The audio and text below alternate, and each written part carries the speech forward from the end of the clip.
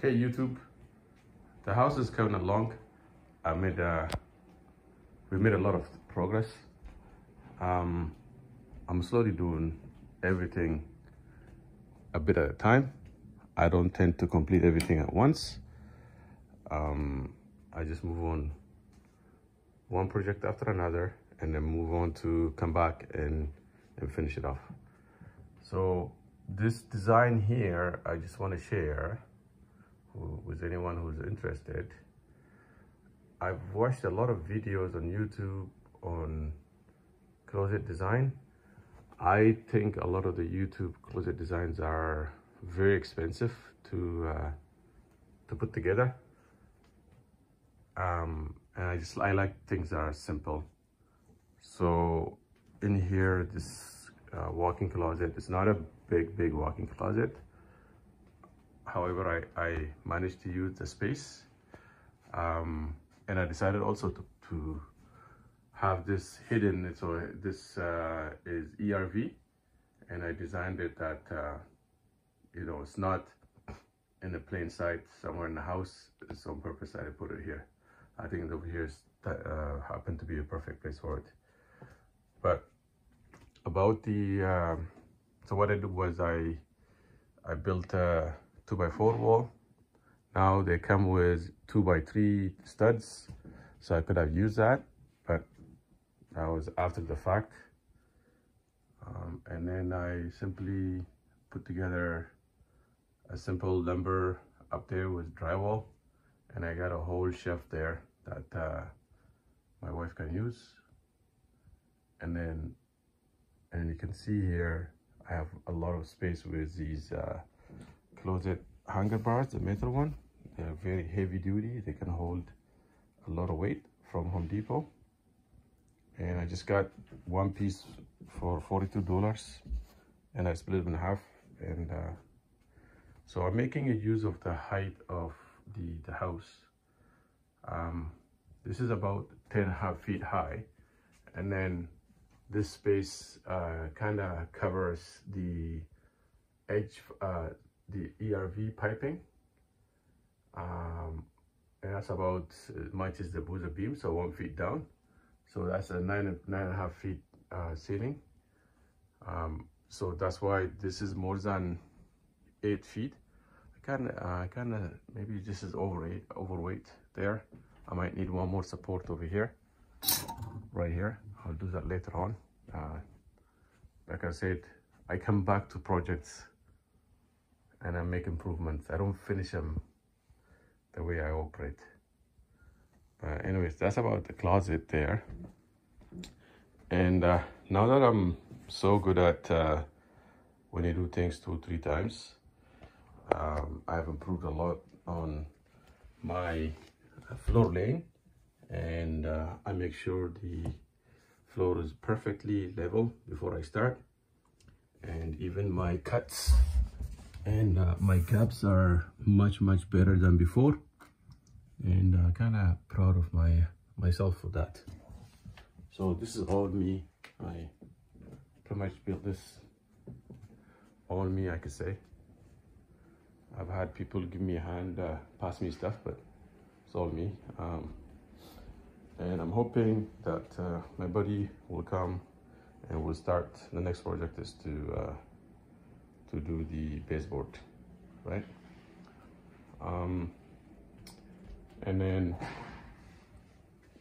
now my next construction site is this washroom here, and I have my own design, and I'll make that happen. Now, another thing that I've done is that I've installed this fan.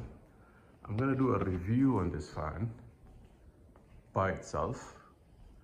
I got it online. Not that expensive, but 7 feet wide. I think maybe 74 inch wide. So it's like a little less than 7 feet. Sorry, 6 feet, I guess. 74 inch. I'm having a tough time calculating in my head.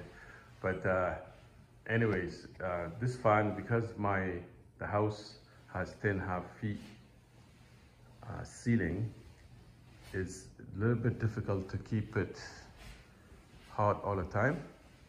It keeps temperature really well. I love it. Even without it, I don't think I need this, but I still like that comfort, right? That comfort, that temperature has to be the same everywhere. This might be too small for it, so I'm gonna go bigger. I have a bigger one of fan coils downstairs, so I'm gonna go big on the fan coil. I'm probably gonna do it today. Gonna replace that, and this fan coil, the next one I'm gonna replace should give me enough heat for this window, because this window is like 9.5 feet by like I don't know, 5 feet high. So it's a big window here. A lot of it's facing north, so it's a lot of cold comes in there. That's the only area I'm a little bit uncomfortable. And just with these two, for now, I mean, that's the only one that's hitting this entire space, which is too small for that. So I'm gonna go big on that one. Gonna go big on that one, and then what I'm gonna do is that one. It was leaking, I fixed it, and it's leaking again. So I'm gonna get rid of that, and there's another big one I have. I'm gonna put another big one over there. Sorry, I'm gonna put, I'm gonna take that one and add one more over there, right? On that corner, so I'm gonna have 3 for this area. And that should cover it. And each bedroom have their own fan coils. Anyways, this heat that these fan coils produce, what's gonna happen is it rise up to the ceiling. And when I do my work, and when I'm standing on this ladder, and if I do a work, let's say up there, or on a scaffolding that you guys see, if I'm installing on this scaffolding, if I'm installing a ceiling, I will be very, very hot, because all the heat rises up. And I've seen the difference. It's like a night and day. As soon as I'm on the scaffolding, I'm drenching with sweat. When I come down immediately, it's cool. My body cools immediately. So that tells me majority of the heat is up on the ceiling. So this fan pushes that hot air down, right? And I designed the house so for this area, I have 2 of them. There should be another one gonna be there later on. And then each bedroom also have 1. So that's gonna keep the house temperature really, really well. And I'm told it saves money on heating. And those things will barely run, even in minus 25. That's what I'm expecting. The big thing about these things are also there's no noise in the house. It's quiet all the time. No fan noise, no machine noise, nothing. It's beautiful. Like, it makes a big difference when you live in a house when there's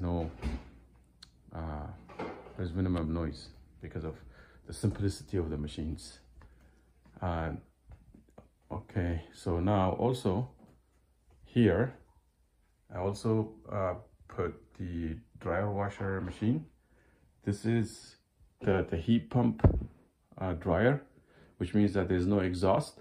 I don't exhaust anything outside of the house because, and I already talked about this shelving. I don't exhaust anything because I don't want to, whatever I heat, because its efficiency is the key. Because of that, when you're exhausting hot air to the outside, you might as well not build a house with the ICF, because it defeats the purpose. You build the ICF houses to keep the house very efficient, and then if you're cutting holes in there, then the efficiency goes, because 80% of all your heat loss is through leaks, right? So I don't exhaust nothing. My range hood doesn't exhaust. There's no exhaust to the outside of about any kind of unit. Right now, it's costing me a bit more. I'm gonna show you something. This is a messy place here. So you see the difference between upstairs and downstairs. Right now, I have this dryer that's like 10 years old.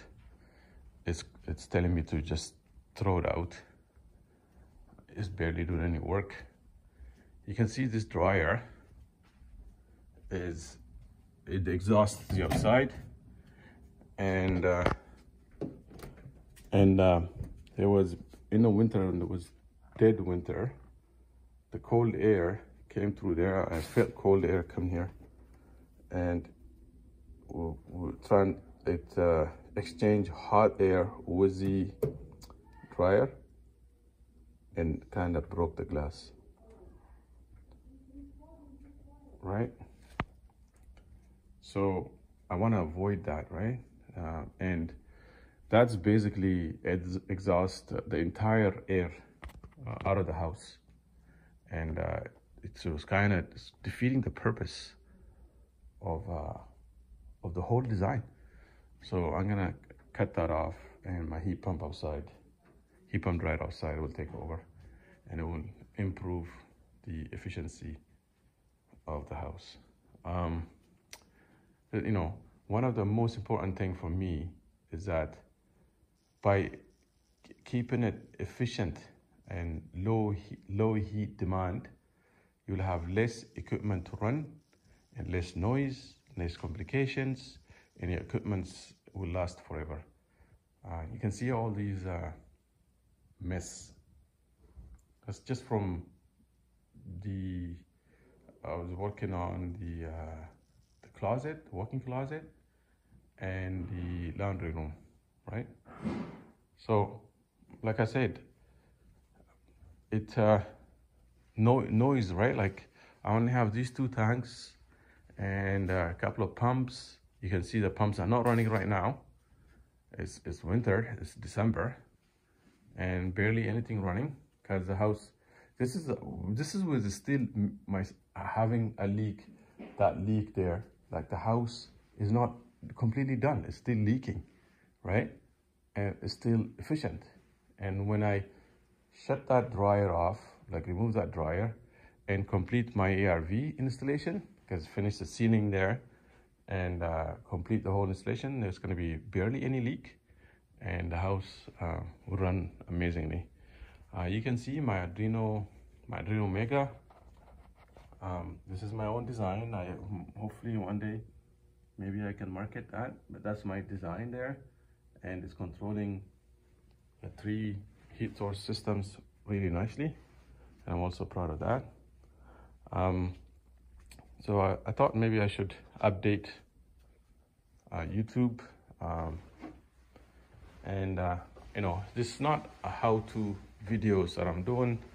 I'm sharing my journey and experience, and you know, later on, and basically explaining that anyone can do this. It's all out there if you're interested in doing it, but I'm just sharing mainly ideas of what choices to make, and how to do it. It's not always impossible. Main thing is like design. So thank you very much, YouTube. Have a good day. Please subscribe to my channel. Hopefully, I'm still getting my channel to 1,000 subscribers, so it can generate some kind of income. Right now, even though there's commercial running, it doesn't generate anything, but it's all good. Once it generates, I can put out more videos.